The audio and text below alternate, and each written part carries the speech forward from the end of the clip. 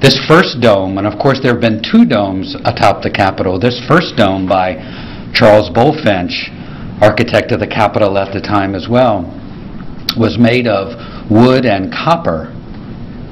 And reading the history, the Congress was so concerned about the number of very significant fires in the Capitol building at the time and really wanted to get rid of that potential fire hazard. That's one of the reasons that led to this new cast iron and fireproof dome. We've awarded a construction contract.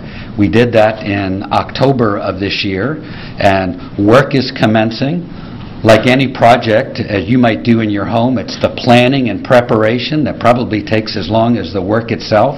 As you look across the rotunda, you can see evidence of some water leaks that have occurred over time.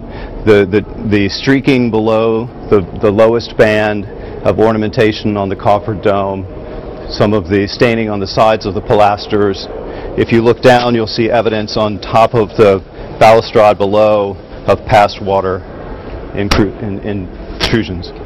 Our goal here is to preserve as much of the original material as possible, and that's why the lock and stitch technique that we're using to stitch the original pieces back together is so important to our restoration efforts, because we want to save as much of the historic artifact as we can. If you look at the top plate, there are a series of through bolts that hold the railing together, and those bolts go through the balusters all the way down to a base plate.